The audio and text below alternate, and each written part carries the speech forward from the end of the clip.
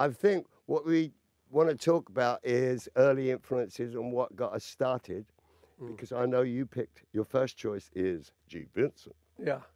It was the first record I bought, you know, and in those days, I think this with the Beatles, you know, it made us realize how special it is for people to buy records, because we didn't have much money, and you'd think about your purchase. They were really precious, weren't they? So precious, man. It was all your money. That week would go on that record. And then it got passed around to all your mates. Yeah, exactly. Where's my record? And then did you get it back? Ah. Not always. Yeah.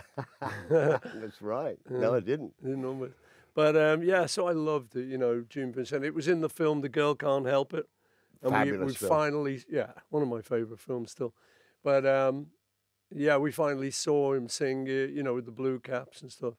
So I just loved it. It's just such a beautiful record, you know. I just was at the Hall of Fame in Cleveland, and the Blue Caps got inducted, which was, you know, really fitting. And I thought, oh, about time. All these old blokes were fabulous. And so did the Comets from Bill Haley. Haley's Comets, yeah, and the Miracles. There were lots of little bands that deserved little bands, you know, but they meant a lot, and they really carved a lot for us to be influenced by. So Paul wanted to play Be-Bop-A-Lula. Oh yeah. When did you play with Gene? I went to watch him at the Agincourt Ballroom out in Camberley, out in the sticks. But I went back to the dressing room, and he was telling me stories about Peter Grant being a doorman at the Astor, and how he had him at gunpoint on his knees, lick my boots. Gunplay. Yeah. You made him lick his boots and everything. It's really hilarious story. Like, get me out of this dressing room. Yeah, I know.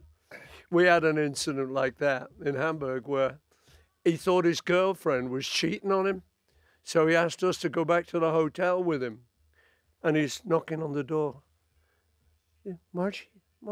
We're going, you're going to have to talk a bit louder, Gene, because he's got this little voice, you know.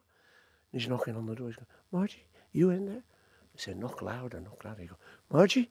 He says, she's in there, you know. She's in there with a man. Well, then she finally comes to the door. She's got a roller in.